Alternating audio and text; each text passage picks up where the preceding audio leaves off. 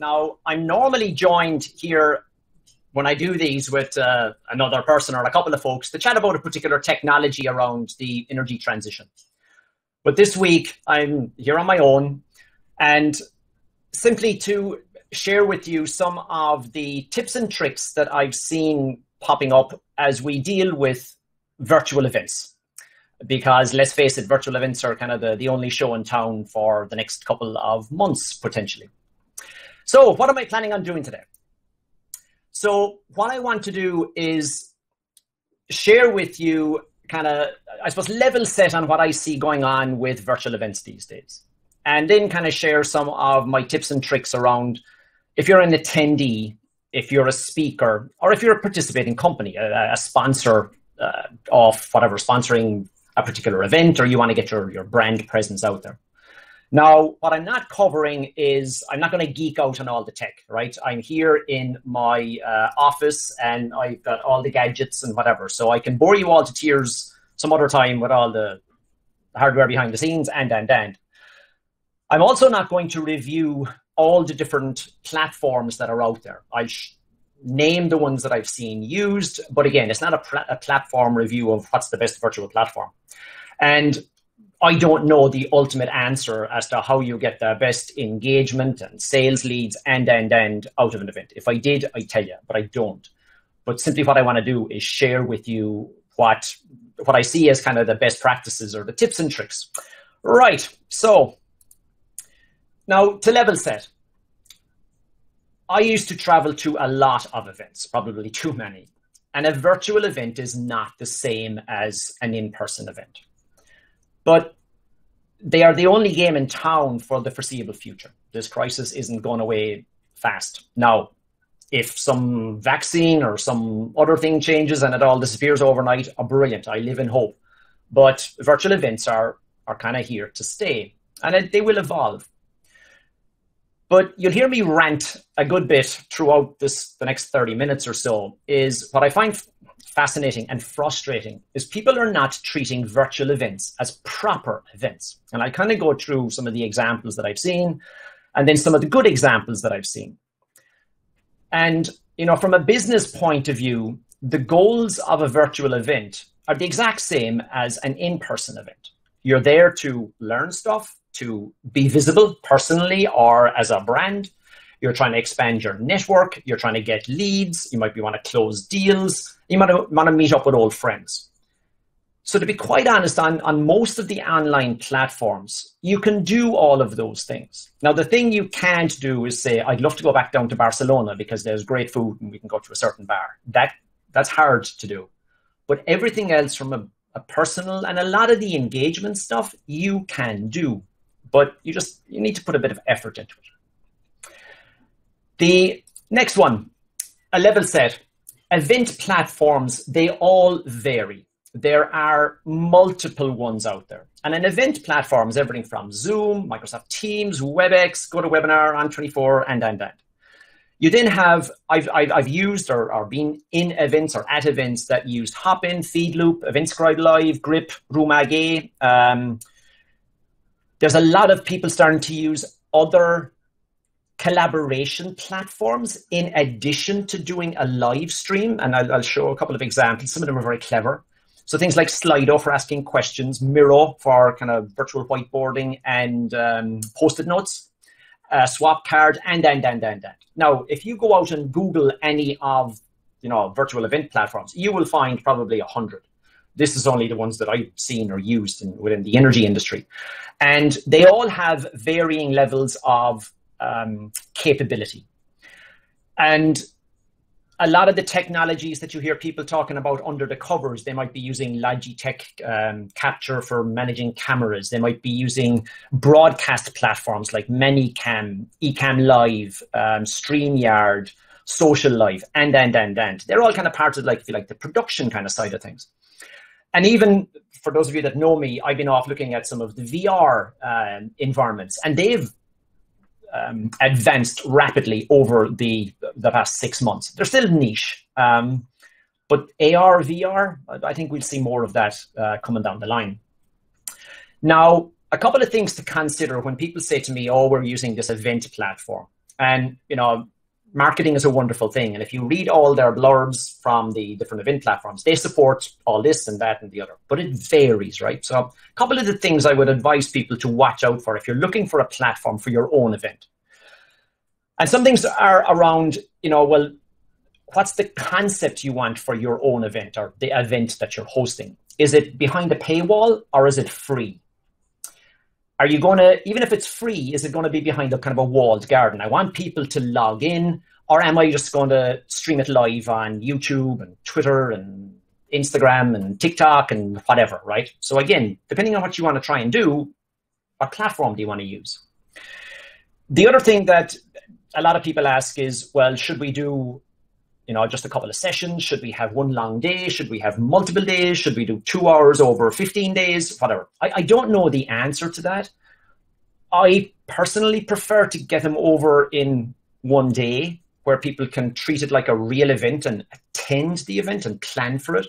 But if it's on, you know, multiple days for multiple weeks, I find that challenging for people to come back all the time. You then get into the thing of, well, will we have one continuous stream? So we're starting at 9 o'clock in the morning and we'll go until 2 o'clock. So we have one stream on YouTube. That works. Or do you want multiple sessions so that the chats and the questions happen in little enclosed areas for that session? You get people to move around. You could have parallel sessions and. And again, these are the kind of things to think about when you're planning an event, as opposed to, well, does the platform support it? Most of the platforms support all of these kind of things. But one of the features you'll find is that you might then say, well, you know, we'll have a session and then we'll take the keynote speaker off for a kind of a private room Q&A, or we'll have breakout rooms and whatever. And again, most of the platforms allow for all this. But you'll hear them say, oh, we integrate with Zoom and we integrate with Skype and. What you'll find is that some of them integrate in different ways. So for example, a couple of platforms I've used recently, they integrate with Zoom. So you can have breakout rooms, which you say, that's great. But they don't support Zoom's grid view. They only support active speaker. So you're in a breakout room and the only thing you see is the person speaking. You don't see the other people. It works, but again, it devil's in the detail, right? But you kind of have to dig into these kind of things to understand, well, what will it look like? How do you ask questions? Is it one big long chat for everybody? A number of the platforms out there allow people to put in a question and then I can upvote a question. So I might say, Tom just asked a good question. I'll upvote that. So the moderators and the people on the panel can see the ones that get the most votes. So Slido and some of the other tools have it built in as well. So that's quite handy, because otherwise, if you're a moderator, that I've been in the past, you're kind of scrolling up and down through reams of chat messages trying to find the questions. So that whole voting thing is kind of quite handy. And as I say, in terms of chats, again, it's kind of back to the walled garden versus, do you want to have chats going off platform? And what I mean by that is most of the event platforms will have a way where I can see all the attendees, I can see a speaker, I can send you a private chat and we can have a chat there. But do you also put in the LinkedIn accounts for people? And so instead of going through the app platform or the event platform, I go off and I just ping you on, hey, Jim Bob, how you doing, on LinkedIn, and send them a connection request. Saw your presentation, really good, blah, blah, blah, right? Again, that's an individual preference. But again, sometimes some of the platforms overpromise and underdeliver in terms of some of the capabilities around chat. Some of them also have built-in video capabilities, and some of them do it very well. And what I mean by that is, so I'm here attending an event, and I'm on a browser window. And when I want to go into a breakout room, or I go in to have a one-on-one chat at a virtual booth or with a person, I simply have to click one button on the app window, and obviously the browser will ask for access to my camera and my microphone. I go, yes, and I'm in. I don't have to spin up Zoom or open Skype or open some other tool and spend half an hour trying to get everything working. So those of them that have the built-in one-click video capabilities, that makes networking a lot easier. Now, virtual booth capabilities. Now, these have evolved quite a lot. And I'll come back to that with the company thing later on. But quite a few different companies, event platforms now allow you to have a virtual booth. And obviously, that's kind of where you have a presence for your branding, your assets. Some of them have 3D models where you can kind of walk around inside in the booth.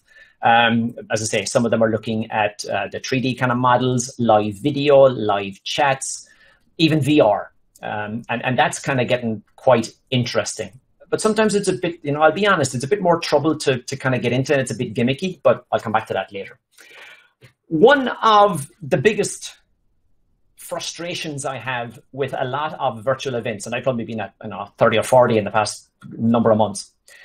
Some people take a lot of time and effort to make them look nice. And what I mean by that is I was on the E.On Innovation Days the last couple of days, in and out.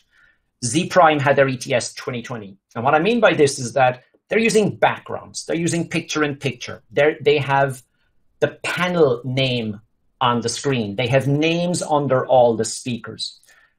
As an attendee experience, I find that better than simply having a black window with 4 heads, talking heads, no names, no idea what the session is about, don't know who they are. I find that harder to do. So again, it's about putting some time and effort into, if you like, the presentation. And it's like every one of us in the energy industry or any industry you want to think about, if you go to an event, it's all about the presentation and the booth layout, and it looks nice and the graphics and the whatever. You have to treat online events the same way. And as I say, these are just examples of what I think is kind of good ways of doing it. There's plenty of ones out there that wouldn't be as nice, let's say. As an attendee, you have to have a plan. And what I mean by a plan is that if we're off to a physical event, you will have planned your travel there. You'll probably have looked at the schedule and go, I need to meet them and I need to go here and I want to see that and I'll meet up with these people and whatever. You need a plan. If you're spending half a day, a full day, or 2 half days at a virtual event, you need to have a plan. And I'll be honest, the amount of people that I've met at virtual events and they're kind of, well, I'm just dropping in to see this because I'm doing my normal day job. And I find that you hear about me, I'll chat about that later. I don't think that's a good idea. You also need to define your goals. Again, I used to run sales teams and whatever. We'd be off to events and we'd have goals for everybody in terms of number of new contacts, new leads, new stuff we wanted to learn, people we wanted to meet and whatever. If you're going to a virtual event, you should have your own goals. How many new contacts do I need? How many more leads? What new things am I going to learn? Treat it like a proper event. And block out your time. When we're all off at in-person events, I'd send people emails and I say, oh, I'm out of office. I'm off at European Utility Week, or I'm off at Inlet. I'm off at Distributech. I'm off wherever. I meet people at virtual events all the time. If I send them an email, there's no out of office. So you're trying to do both jobs, your office job, and then you're off at an event. And then some people say, oh, the event experience wasn't the same. Of course it wasn't. You're not treating it like a proper event. So again, just plan your time. Obviously, okay, someone like me, I have a pretty comfortable setup, right? This is my job. Not everybody will have a setup like this, or in their home or their apartment. You may be simply sitting at the kitchen table, in the attic, in the cellar, wherever. But do have a comfortable setup, even if it's just simply whatever. Be comfortable. You could be sitting there for 4 or 5 hours, right? So be comfortable. And the one thing I would say is the amount of people that go to different events, and they're all different platforms. They all have different capabilities, and you have to kind of learn how to use the platform, right? How do I get networking? And again, you have to invest some time, right? So you have to spend 10, 15 minutes kind of clicking on things and seeing how it works. And okay, that's how I get to contact him and whatever. But put that time up, log on to the system maybe a couple of days before, play around, see how it works. That's how you get your kind of return on investment. The other thing is, a lot of people say to me, oh, well, it's not the same for networking. And the first question I ask them is, in the event platform, have you completed your profile? Did you put in your picture, your bio, your company site, your LinkedIn profile, if you have Twitter, whatever? And I go, no. And I'm like, and then you're complaining that people aren't engaging with you. Interesting, right? So again, it's kind of, maybe it's extra work, but if you were flying off to a physical event, you'd put in that work. So put in the work. The other thing I would say is try and test everything. Most events now, if it's a couple of day event, they will send you out the login details days in advance. Click on stuff, log in, check that everything works. Does my camera work with this app? I'm not getting any hardware issues saying cannot connect to your camera. The other thing I've seen is at a large event about 4 weeks ago in the US, one large utility, none of their staff could connect because there was a VPN issue. Whatever port the particular platform was using, it was blocked by the firewall at that utility. Nobody could get in or out, right? So again, you'd want to find those out a couple of days before rather than at 9:05 when the thing started at 9 o'clock.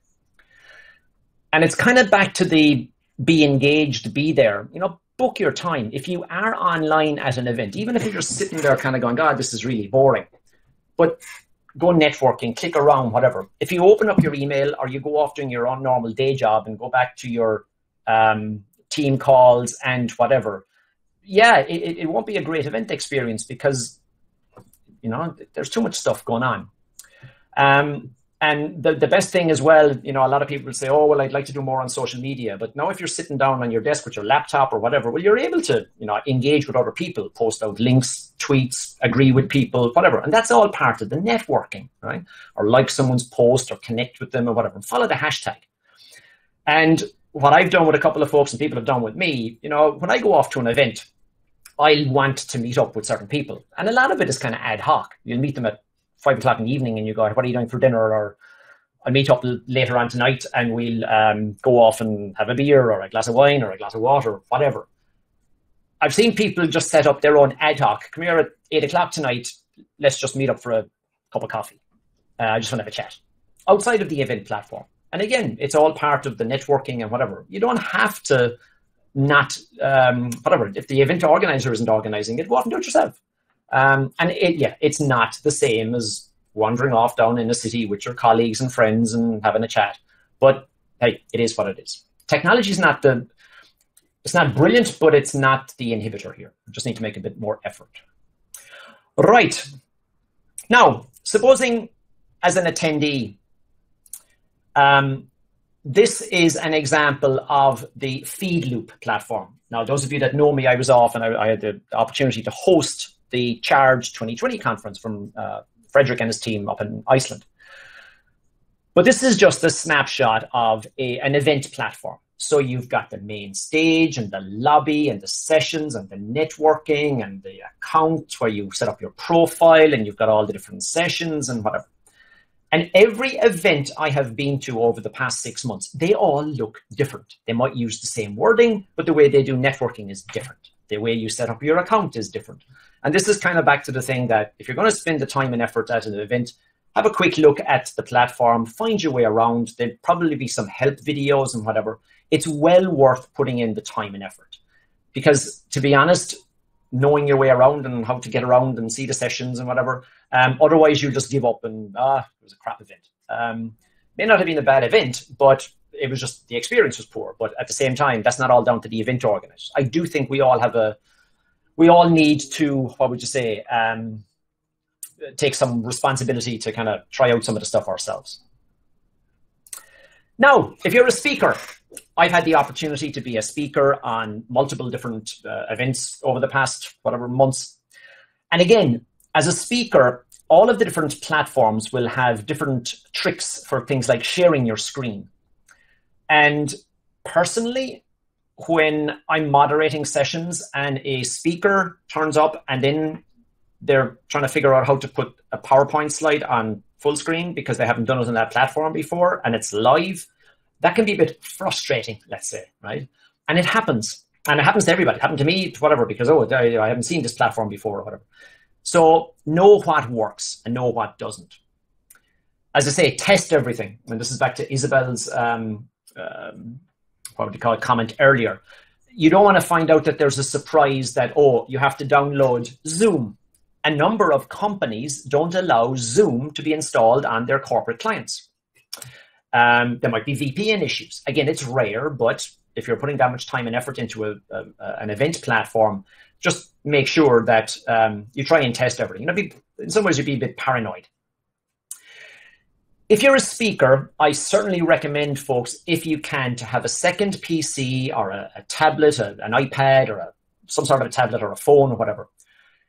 Because if you want to kind of follow the conference and also be a speaker at the same time, it's kind of hard to do it on the same PC unless you have a pretty nice setup. And what I mean by that is you're either going to get feedback from listening to the session and feeding back into your mic, or you're not going to be able to watch what the previous speaker was saying because you're in the green room somewhere. So that's why I have kind of two PCs. And again, this isn't your average setup, but you can do this, whatever, with a phone and a laptop. So listen to the event on the laptop with, say, a Bluetooth headset. You can take it out and whatever. So I would encourage you to have that kind of a setup if you're a speaker. And if you're showing a video, again, the amount of speakers that have said, oh, I'll show the video from here. And if it's in my power, I'll go, no, can you upload the video the days before? I'll play it from here, or we'll play it from the event platform. Because again, depending on bandwidth, depending on the power of that person's PC, when they play a video on their laptop, what the rest of us see out in the big world could be very different. And the experience mightn't be the same. And it gives a bad impression. The other particular gripe I would have is a lot of folks are, what would you say? A lot of folks are using virtual backgrounds, and they're brilliant for, you know, if you're in an area where the family's behind you or whatever, you just want to block out your bookshelf, whatever. A virtual screen, virtual backgrounds are a great invention, and most of the conferencing tools have them right now. But the one thing I would suggest is check that your PC or your Mac has enough horsepower and graphics capability to do it well. And what I mean by well is that when you're in the virtual background, when you're moving around, you don't look like some cartoon character out of an 80s Atari video game where it's very pixely and its thing. All of these virtual background stuff work really well, but they do need some horsepower. So you need a good laptop and a good graphics card to do all that in real time. So watch for that. Because again, it's kind of your brand, it's your image.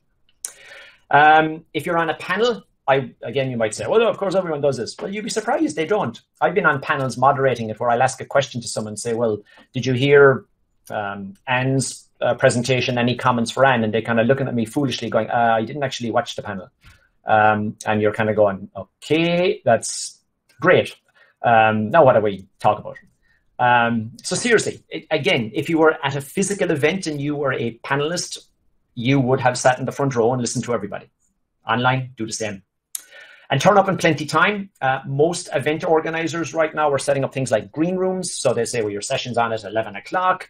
Please come online 15, 30 minutes beforehand. Go to this link. We'll test out all your sound and your camera and whatever. You'll be in the green room. You'll meet the moderator there for a couple of minutes, and then we'll put you live at 11. I still see people, and I know I've done it myself and whatever, you know, we're busy, there's things going on and whatever. But they turn up 1 minute before they go live, and then the mic isn't working, or they're muted, or something isn't right. The lighting behind them is poor or whatever. You know, try and make time. And plus all the stuff for an attendee, your profile and, you know, be engaged and. Now, again, you might think some of these things are kind of, well, these are obvious. After the last 6 months, as I say, I've come across a lot of examples, and whether you agree or disagree or think it's all whatever foolish, hey, let me know. Now, the other thing about being a speaker, it's not just simply being a talking head and sharing my slides. You can do clever things. And what I mean by clever things is you can, on a decent laptop, have some software that allows you to do things like I'm doing here with changing around the cameras. So now I'm on this system here. I'm using different software to click on different things, and I can change in real time the layout. That makes it a bit more engaging. Now, what Rune Kirt and the team did at Charge was quite interesting. So Rune was doing a presentation, and what he had was not just him in a room. He had his camera in the room and his laptop, but he had his team, some of his team around him. And I'll come back to this in a minute. So more people are kind of doing their joining an event as a group, and then they can have a discussion in real time. So instead of just watching one person or two people at different places, you're watching people in a room have a conversation. And they drove one of the best interactive sessions I've seen, where they were asking people through the event platform, okay, here is a particular scenario around smart cities. What do you think the challenge with this is? So they'd give out the things. And people in the chat would type in what the challenges are. They'd then ask them, what are the opportunities? People would type in the opportunities. Rune and his team were cutting and pasting out of the chat and putting it into Miro, which is a whiteboard online post-it system. So you could see the post-it notes being added with everyone's comments. It was very well done, right? So Miro, there's lots of other ones out there, whatever. But think about the way you can create more interactivity. It just doesn't have to be kind of the talking head looking at the camera. And you need to practice with these things, but that was one of the best ones. Now, one feature, because I do, believe it or not, one of the kind of say new work I've picked up over the past 6 months is I facilitate team calls, strategy calls, and whatever internally for companies.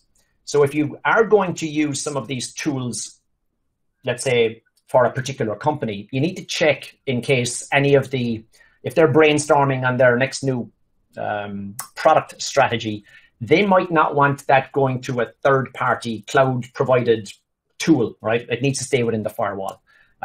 So that just watch for that. But for events and things like this, there's a lot of ways to make things interactive. Most companies will have, if they're off to a big event or a small event, somebody will be assigned to create a plan. There'll be the whole marketing plan. There'll be the layout of the booth, the graphics, the assets, whatever. If you're off to a virtual event for 2 days, 1 day, even half a day, your company should have a plan. And again, the amount of companies I chat to and they say, oh, we're going here. And I go, okay, can you share the plan? I will not, well, no, we're just, he's going, she's going, and they're going. I'm like, no. You need a plan. If you want to get something out of it, have a proper plan. And define your own employee goals. You have to be on there for X amount of time. I want you to get leads, whatever. It's the exact same as going to a normal event. But you have to allow the employees as well the time to go to the event. If you're sending them to an event and they're sitting at home for 8 hours a day looking at an event, don't expect them to be filling out spreadsheets and presentations and doing all the rest of the stuff at the same time, right? That's defeating the point. I'd also, and it's kind of back to Isabel's point earlier, whatever event you're going to and whoever's on point for your company's participation, they should have someone on their team who gets to know the tool very well. What are the capabilities of the virtual booth? Can we do live chat? If we're doing live chat, do we have to use Zoom? Is Zoom allowed in our company and whatever? So you have to, for your company experience to come across, you do need to understand what works and what doesn't. And you can ask the event organizers and you can ask the event company, the platform. But as I say, you really got to play around with it because the devil's in the detail. And the other thing I've seen, obviously we still are not allowed travel around. But what we are seeing is people are saying, well, you can come into the office in Munich, or you can come into the office in Den Haag, or you can go to the office in London, or wherever. So maybe you want to say, when we're attending this event, let's, again, social distancing, rules and regulations being followed, maybe we'll all watch it from the same conference room. And when we're attending in one of the breakout sessions or whatever, we'll have one camera in the room. We're there as a team. It also changes the dynamic around the way you do presentations, because you could be chatting to somebody one-to-one standing at a wall with the camera just on a tripod. So that whole concept about not everybody may be sitting in their own home, if that's allowable, then you can start looking at that. And the other thing is, it's all about branding, and we want to have a good impression so that when the CEO drops by the virtual booth, he's kind of impressed. I have come across a bunch of companies where they have lots of assets, but they don't work very well in a virtual booth. The video is too complicated, or their assets are too busy, the posters and whatever. So again, it's kind of back to the booth layout and the capabilities of the platform, but you want your company to look well. So watch what kind of visual assets you have and what you need for the future. You know, we're used to putting up the big, you know, massive banners at events. Now you're looking at different banner sizes, and granted, it's only creating a new font and. But you need to plan for that. It can't happen the night before. And the one thing I would say is come up with something different. I'll give a couple of examples now in a few minutes. And this depends on your budget, but it doesn't necessarily depend on your budget. And what I mean by come up with something different, it was at the Zyprme event, ETS 20, whatever, a couple of weeks back. They had yoga classes. They had a session where one of their team had gone off mountain biking in the Colorado mountains. And basically, I sat at 11 o'clock at night, I sat for 20 minutes watching a replay from a helmet cam of someone biking. Why? It was different. They also had a cooking class. They sent out the ingredients to everybody weeks before, and you could whatever, and then you could cook along in the kitchen because it was lunchtime US time. That's different. Now, is it perfect? No, but what I'm saying is you do really need to think differently. People are looking for experiences, right? So there's only so much, you know, death by webinar you can take. So give them something different. And the last thing is I've had some interesting conversations with companies where they're saying, oh, they need, you know, we need to look good and we need to do all this. And then I'm kind of going, okay, but everybody on this call is using a laptop with the built-in camera and it's not a great angle. Have you bought them web cameras? Have you given them a headset? Have they got a decent PC so they can run? And then the question is, I'm not sure. And I'm kind of going, well, if you want your people to look good, give them the tools to make them look good. And seriously, and I know budgets are tight and, you know, the economy isn't going great, but seriously, if for an investment in some of the tools, it really helps. And it stops some of the frustration with people. So a couple of examples. Now, as I say, this is not for everybody, but I came across this with Siemens Mobility way back in June. They actually filmed this at an outside studio, a crowd called HL Studios in Germany. Think giant green screen. And they recorded all of the presentations there. Some of them they did live. And then the guys here, you know, an entire production crew. This is, I'm not sure how expensive, but, you know, whatever. This is a good setup. Third-party cinema, production teams, whatever. And then when the people were speaking, they were in a virtual reality world, real people, but the world around them was a train station with trains coming in and out and all sorts. E.On did something similar for the last couple of days. So again, this is where maybe if you're looking to plan events, maybe some of your senior staff, they're on the same location, find out if there's a studio. Some companies are building their own, right? Because they'll have the resources or the capabilities. But then look at what Rune and the team did, where they just had a conference room and they were amongst themselves, right? So again, it's not all mega expensive and green screens and, oh, I need video producers and. There's some clever ways of doing things. And the last one here, this is a shout out to Core Power. I was off at the North American Energy Storage Conference. And I had never come across Core Power. They're a lithium-ion energy storage provider in the US. They've just expanded into Europe. But what they were doing was they had a virtual booth at the event. And the event platform was good, but it wasn't, let's say, wasn't the best I've seen. But what they did was every morning on LinkedIn, they posted a virtual booth schedule. So they said that their CEO was there at 9 o'clock for a quick session, at 12, their whatever, the VP of sales, whatever. They had a booth plan, the exact same as most companies would have at a real event. So when I go to, the sessions would be running, I'd go over to the virtual exhibition hall, I'd click on the booth, I'd go at 9 o'clock and I'd hear their CEO, and then I could have a chat with him. Simple, very clever. One of the few companies I've seen doing this, right? Now, whether it's Twitter, email, whatever, your sales guys can then send people to go and meet the CEO. They also had a virtual happy hour each evening where they had a bunch of them on camera. They had a camera in one of their conference rooms, so you kind of saw half the team, the guys and girls that make all the stuff in the factory. It was different. You know, does it replace the face-to-face happy hour? Probably not. But again, you don't have to spend a lot of money, and you can do a lot of the things you would have done in the real world at virtual events.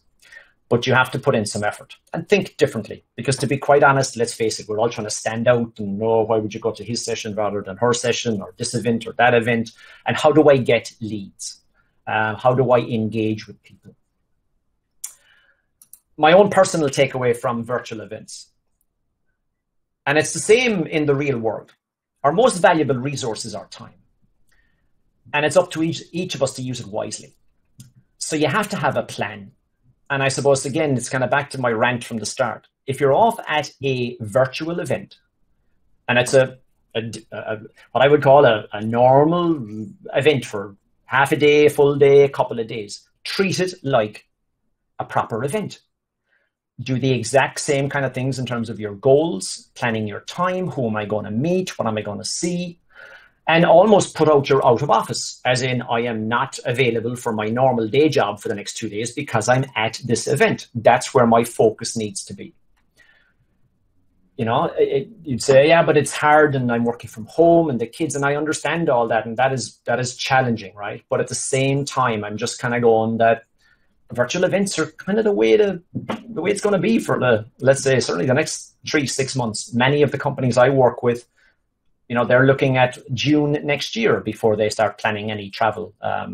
Even some of the stuff locally are going back to offices. So they were my tips and tricks. You may or may not agree with many of them. Now, as I say, it doesn't replace the real event, but we got to make the most of it. And a lot of folks are trying to become very clever with ways of driving engagement. And to be quite honest, if you go to a physical event, regardless of how much money people spend on their booths and their presentations and the keynotes and, you'll always come away with some things that kind of catch your attention because it was different. Virtual events are pretty much the same.